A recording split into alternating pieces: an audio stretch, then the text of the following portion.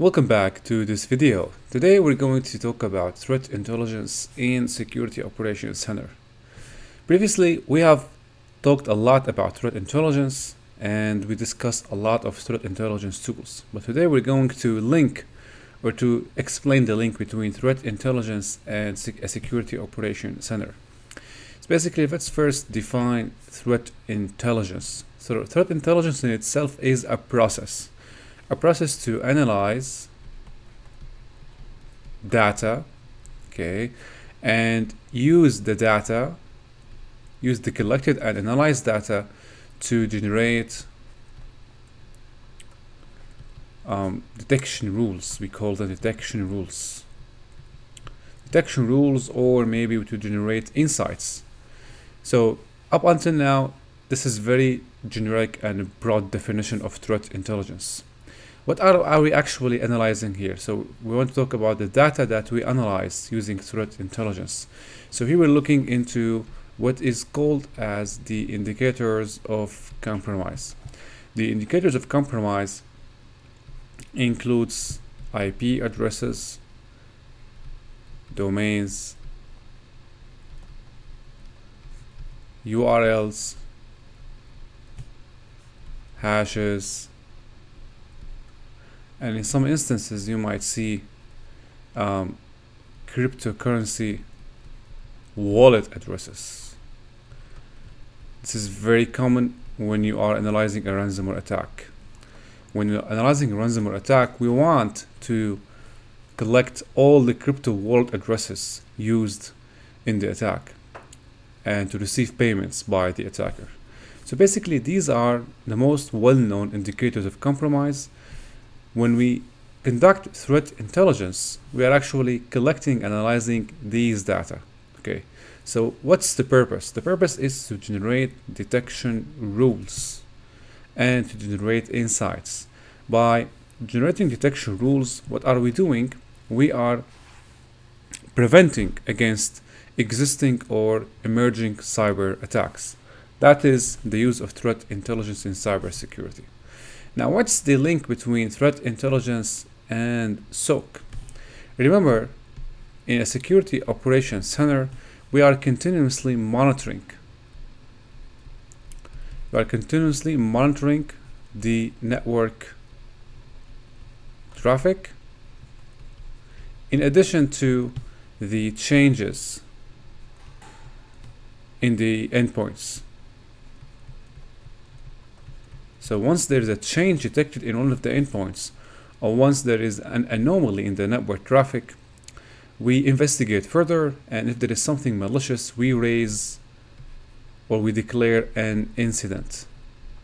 So in a security operations center, incident response is very important part of the process. Okay, so now we know what is threat intelligence and we know what is SOC. What is the link here? Okay, so the link it first starts in threat intelligence. So the question here is, how do we collect these indicators of compromises, how we collect them, and where we're gonna use them? By answering these two questions, we will be able to understand the link between threat intelligence and SOC. So how do we collect indicators of compromises? How do we stumble upon attackers' IP address, attackers' domain, the URLs used in the attack, the hashes of the malwares, and the crypto wallet addresses that were used to receive the payment? So how do we collect and analyze all of these? So this depends on the type of the organization. Okay, never mind. Let's not delve deeper into the types of organizations. We're gonna first generally answer this question. So how do we collect these information? The first thing is through incident response. When there is a malware infection or there is an attack on the network, we declare an incident. And thus we activate the process of incident response. We collect the data, we isolate the host, and we aim to understand what happened and clean the infected machine or extract the threat from the network. By conducting an incident response, we will stumble upon the IP addresses, domains, URLs, hashes, what we call them the IOCs, that are left by the attacker. Okay, so that's one way we collect indicators of compromise, and therefore actually we activate the threat intelligence, or we do threat intelligence. So if your organization doesn't involve in incident response, you might collect indicators of compromise through your SOC. So now we are beginning to understand the link between threat intelligence and SOC. So in a security operations center, we said that we actively monitor the network traffic and the endpoint for changes or abnormalities. When we notice something weird, we activate the threat incident response if there is sufficient evidence that the discovered data is malicious. So what do we discover actually? We discover IPs, domains, URLs, hashes. So basically, again, IOCs are discovered during network monitoring. So here, one of the ways to collect IOCs is through the network monitoring conducted in a security operations center. Now, the other way indicators of compromise are collected is through research. You might be researching a new malware variant or a new attack, and you will see that the indicators of compromise of this specific attack are shared among the collaborators. So research and collaboration. Usually these are within what's called the threat intel feeds. Okay, so where do we use them? Now, up until now, we have collected indicators of compromise, right? Now, the question is how and where to use them completes the process or completes your understanding of threat intelligence. Now we collected the data, now I want to analyze the data and use it. So basically here, what we want to do, we want to standardize the collected data. So here now we have indicators of compromise collected. What we want to do, we want to use indicators of compromise to maybe create detection rules. Detection rules are rules created to detect current or future cyber attacks. To create detection rules. How do we create detection rules? How do we use the IOCs to create detection rules? Again, I said we need to standardize the collected IOCs. One of the methods of the popular tools to standardize the collection of IOCs is the use of Sigma rules. And I discussed and talked about Sigma rules separately in a separate video. You can get back to this video where we took practical scenarios in using Sigma rules to generate rules based on the collected indicators of compromise. Now, Sigma rules can then be used to transform these rules into ready queries. These queries can be used in Splunk, can be used in Wazoo, can be used in Elasticsearch, and basically we use them in SIEM solutions. So in SIEM solutions, we execute queries to detect and analyze cyber attacks, and therefore now we actually understand the link between threat intelligence and SOC monitoring. They are closely connected and they are overlapped during your day-to-day duties, or during the conduction of your day-to-day duties in a security operations center. You are knowingly or unknowingly performing threat intelligence. Now, to demonstrate all of these concepts in a practical scenario, I found nothing better than this room in TryHackMe, Threat Intelligence for SOC. It is a free room. The only thing you need to do is to create a free account in TryHackMe, and then you can then deploy the machine and start going through the tasks. All right, so now let's go over these tasks. So we start with task 2. In task 2, we have a list of IP addresses. This is the list. What we're going to do, we need to use these IP addresses were collected somehow during an incident response or from a threat intelligence feeds, and they are known to belong to malicious actors. What we want to do here, we want to use these IP addresses and transform them into an actionable rules or actionable queries that can be used in one of the SIEM solutions. So basically that's why there is a tool called the uncoder. The uncoder takes the IOCs that you have collected and then allows you to transform them into actionable rules that you can use them across different security products such as Elastic FireEye, QRadar, Qualys, Splunk, and definitely there is let's see if there is Graylog. So let's do that. So we're gonna paste the IP addresses, and here from the list drop down we can click on Elastic and translate. So this generates a query that can be used in Elastic.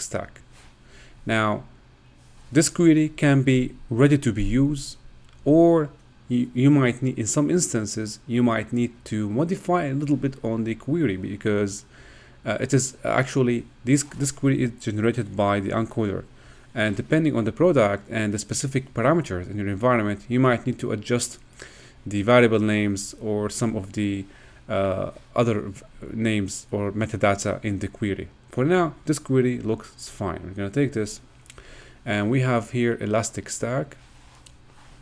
Now, if you're doing the room, make sure to adjust the date to start from 14 February and ends with 17 February.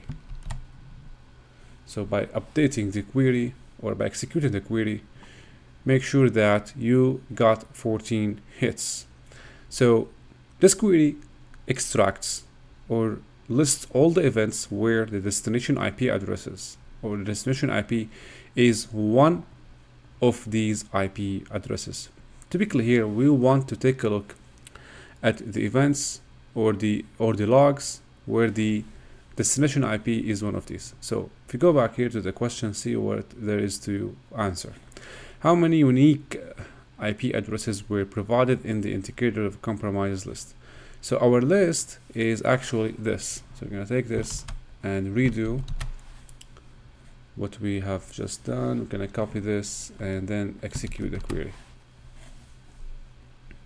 So how many unique IP addresses? As you can see, there are some duplicate IP addresses. To find the unique ones, it's very easy to look at the bottom here, and you see the summary of the input data that you have pasted in the input box.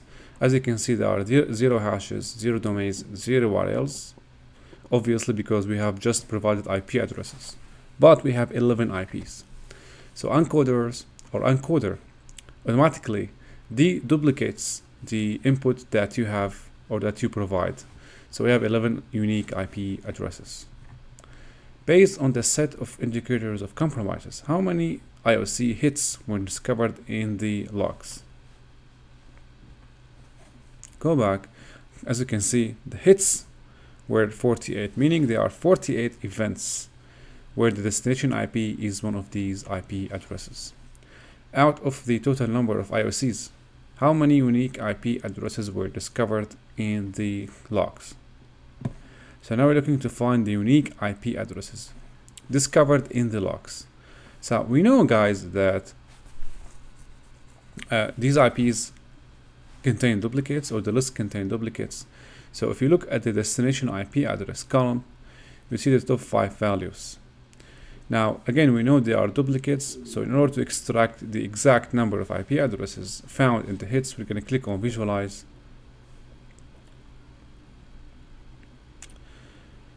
And here we choose the appropriate graph. Now, based on the data we have, bar chart is one of the appropriate graphs for this. You can also choose, let's see here, line chart is not appropriate, so bar, horizontal or vertical is appropriate. Okay, so how many unique IP addresses? As you can see here, we have around 5, because these are the top 5 values. Others, what is the other? Other represents other IP addresses found in the events that are not among the top 5 values. The top 5 values represent the IP addresses where that receive the most traffic. Okay, now others represents other IP addresses that received less traffic than these top five IP addresses. So now we know there are 5 IP addresses. If you click on other, we see we have 2 other IP addresses that had a share in the traffic. So 2 plus 5 equals 7. So 7 unique IP addresses discovered in the logs.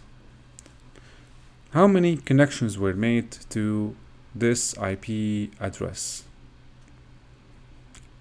It is obviously the one ends with 215. So if you go back to the list, we see we have this IP address. What we can do, we can copy this, go back,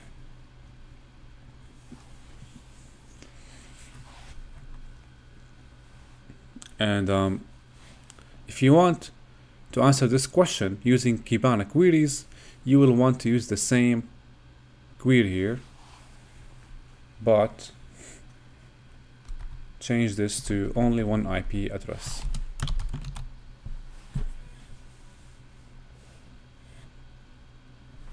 You can see we have 21 hits to this IP address. What is the IP address of the compromised host? Remember that these are destination IP addresses, meaning they were IP addresses that received traffic. So what was the sender, or what was the origin source that sent the traffic to these IP addresses? This answers the question. So we're going to look at the source IP address, and it is the IP address of the machine that was compromised. What is the destination port of connections made to IP that ends with 151? Okay, now let's go back a little bit here, and in order to visualize the results of this query, what we can do, we can save the query. Say it is task 2,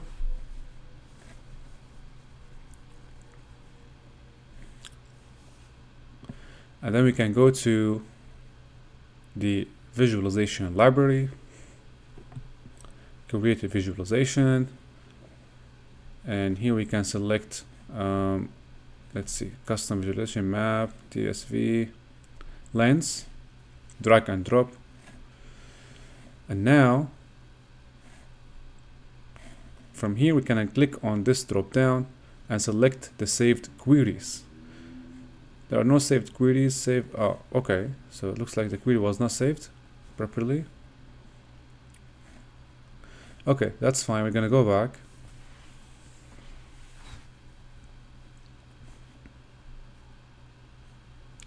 Save current query. Task 2. It was already saved. I don't know why it didn't appear there. Save. Okay, now go to visualize library and click on the one that we already created.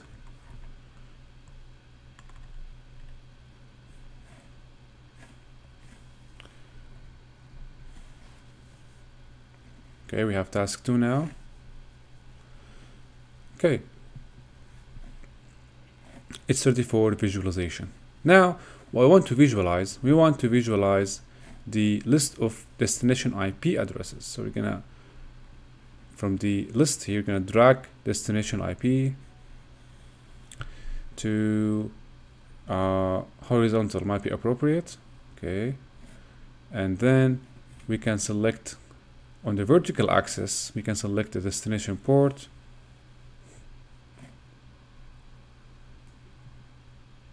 Okay, we want the IP address that ends with 151. Let's see here. 151, yeah, this one. 202, 175. This is the exact IP address we want. We're going to click on this IP address to narrow down the chart. So here we can see that the port is 80 all the time. So it is port 80.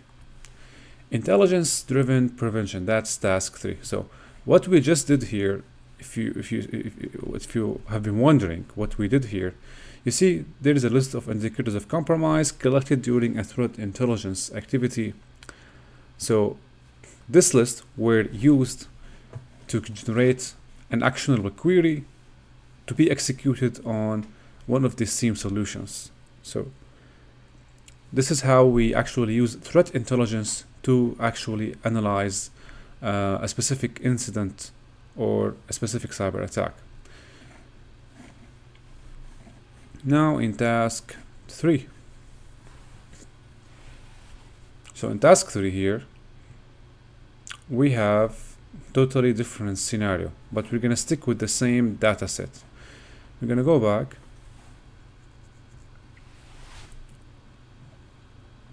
click on discover. Yeah, totally fine, that's fine. Okay, we're back to discover here. So in the scenario here, we're given a domain name.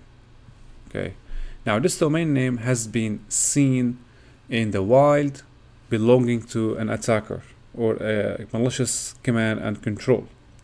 We want to check if the data that we have collected, okay, from the network contains this domain name as a destination domain name or as a domain that has been queried. Additionally, there was a DNS sinkhole that was created to prevent any DNS queries from passing through to this domain. The assumption here is that the IP address or the machine with this IP address was compromised, and as a result of this compromise, the machine was trying to contact the command and control domain name or the domain names in the command and control to receive further, commands to be executed on the machine. So what we did here, we want to find out if this domain name was one of these domain names that were contacted by our compromised machine, and also we want to find out the other domain names based on the DNS sinkhole we created. So a DNS sinkhole is very well demonstrated here. So what happens when you have a compromised host, such as the one here, the compromised host will try to contact the command and control domain name, right? To do so, it's going to ask the DNS server for the IP address. By creating a DNS sinkhole, we prevent the resolution or the correct resolution of the malicious domain name into its correct IP address. Instead of resolving the malicious domain into its correct IP address, using the DNS sinkhole, we resolve it into a not correct resolution, like a DNS, any DNS IP you want. It could be internal IP, it could be a loopback IP address. The idea is to prevent the compromised host from contacting the DNS server. So let's see here. How many DNS queries to this domain name have been created?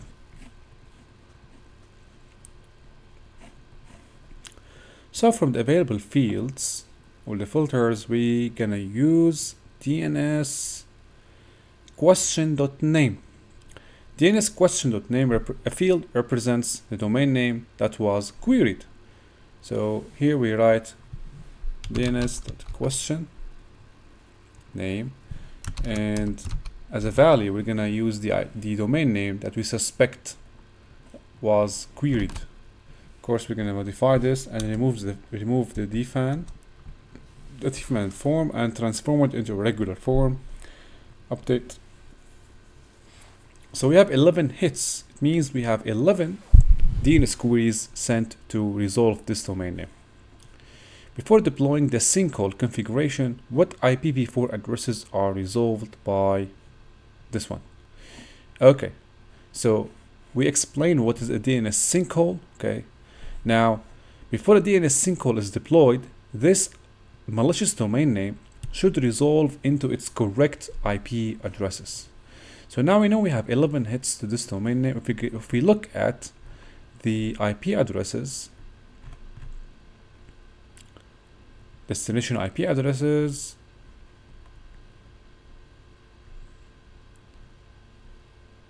DNS resolved IP. This filter or this field represents or contains the values of the IP resolved IP addresses. You can see there is one internal IP address occupying most of the queries here, right? This is not the IP address we want because this is an internal IP and it cannot represent a domain name. The domain name should resolve into a public IP address. So most probably this IP address is the resolution of this domain name after the DNS sinkhole was configured. Now, other than this IP address, we have two IP addresses, which are the IP addresses of this domain name. What is the IP address used for DNS sinkhole? Now, since now we know what are the correct IP addresses to which the domain name resolve, we now know that this IP address is the IP address used for the DNS sinkhole. Typically, now when the compromised host tries to contact this IP address, what happens, thanks to our DNS sinkhole, it's going to resolve to this internal domain name, and therefore the compromised host will not be able to contact the malicious C2 server. How many hits were caused by connections to sinkholed domains? DNS resolve, and that's the IP address of the sinkhole.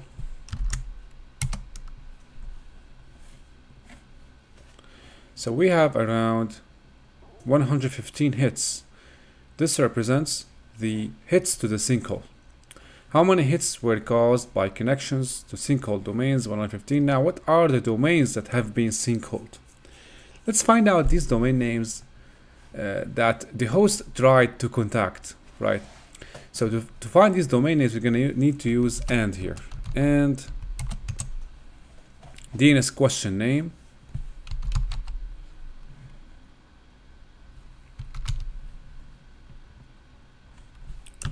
And I'm going to use a wildcard. I want here to match all the domain names, okay, that were queried, and where the resolved IP address was the IP address of the sinkhole. Therefore, I effectively extract all the domain names that were contacted and redirected to the sinkhole. Going to update, and this will result in the same number of hits. That's great. Let's now save this query and name it task 3.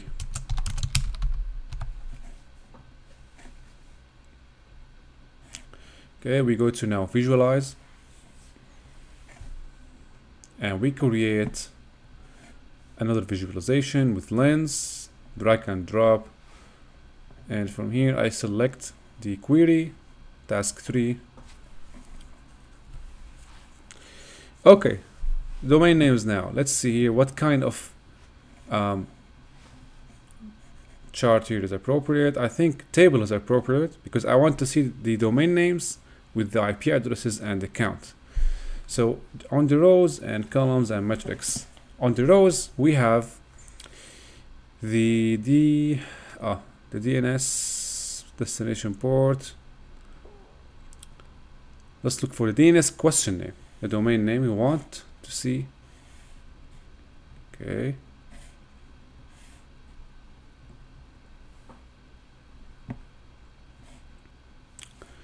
And this is the domain DNS question. Let's also have the resolution. Make sure that the IP address is correct.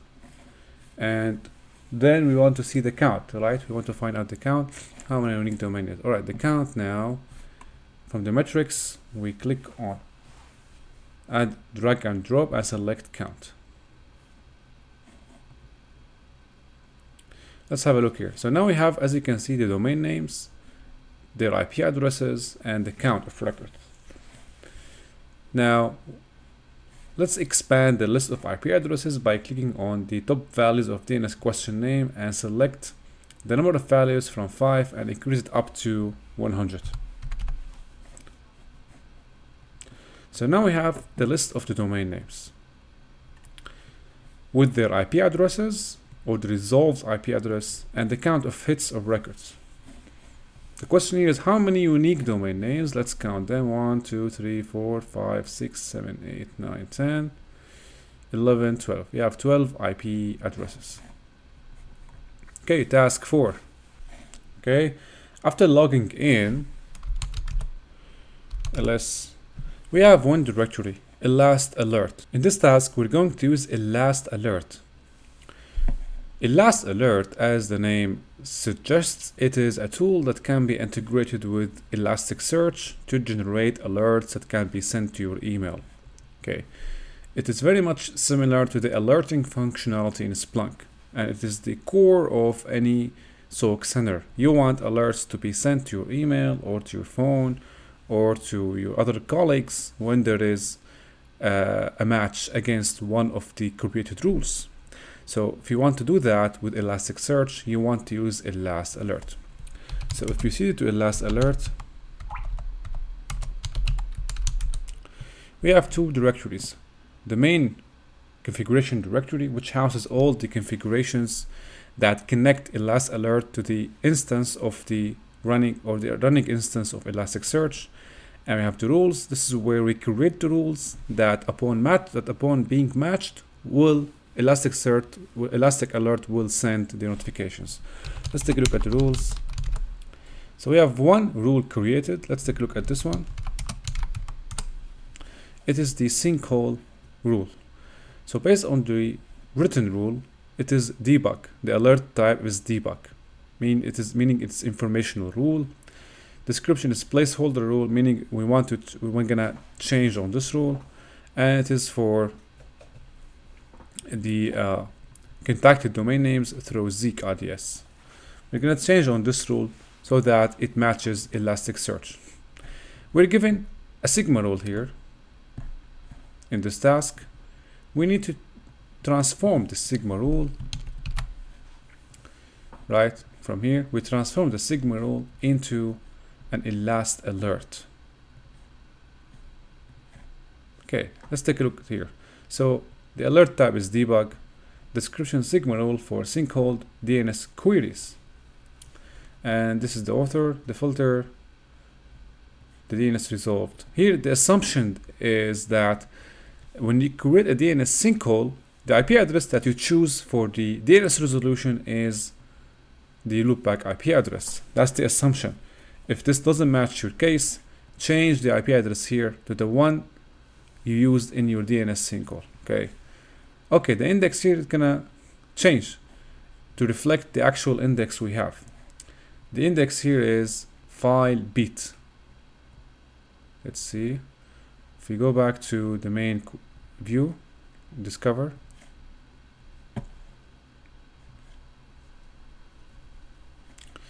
So file beat. Yes, we're gonna copy this directly from the room to prevent any typos. I'm very well known in making typos. That's why I'm gonna have to paste this here.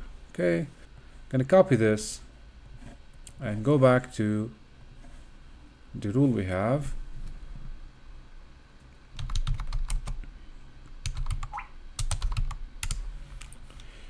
So I'm gonna remove all this.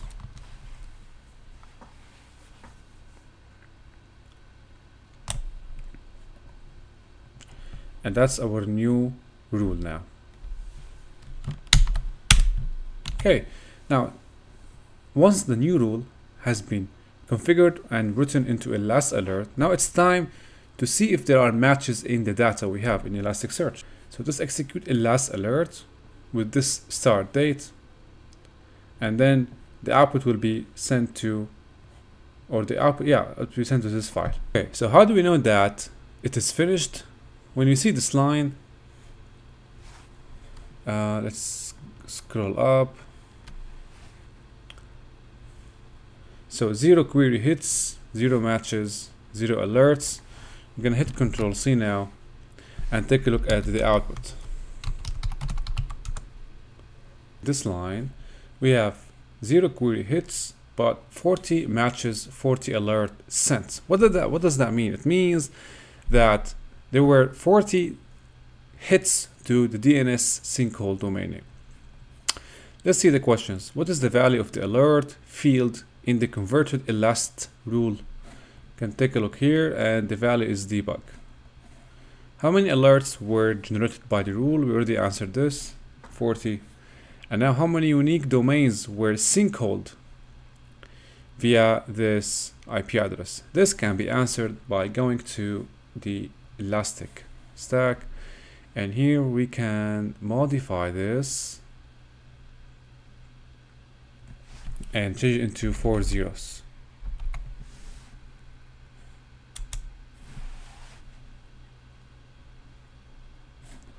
Let's see how many unique domains were sincalled via this IP address. Looks like it shouldn't be DNS resolved, but I'm going to try with this.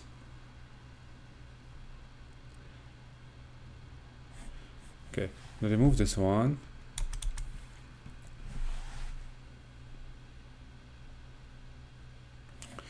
And here we're gonna have to find a different field this time.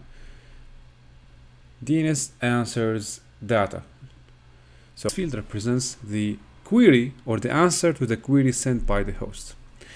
So DNS answers, and it should be 4 zeros.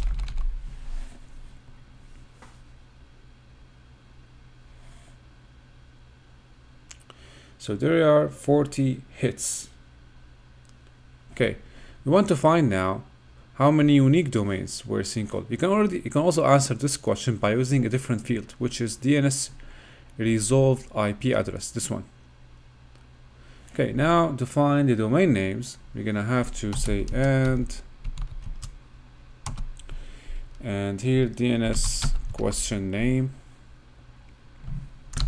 use a wildcard, update, and we're gonna save this query.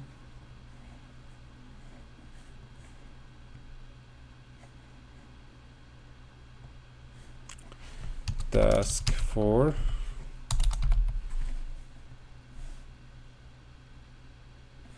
And now go to visualize. From here we create a new visualization and we select task 4. Now you want to see the sinkhole domains. Again, I'm gonna use table. I prefer table over other type of visualizations. So here, scrolling down, selecting DNS answers data, and we select question name. We want to see the queries and the resolution as well, and you can select count. In the metrics, so we have 4 unique domain names. Let's make sure that no other domains were found. Click on DNS answers data and make sure they are. We already have only 4, so let's try 10. But we have others here. We want to find out the value of other domain names.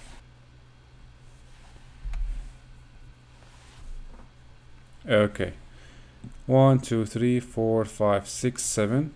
Looks like the more we expand on this column, the more values we get. Let's put 100 here, and here we put 100. Okay, now we have only 10 domain names. 1, 2, 3, 4, 3. We have 7 domain names. 7 domain names were resolved to this IP address, meaning these are the sinkhole domain names. What is the sinkhole domain that has an RUTLD? We can answer this from here. It is twist RU. So that is it. I hope you guys found this helpful, and remember that this video was part of the SOC Level 2. Thank you for watching.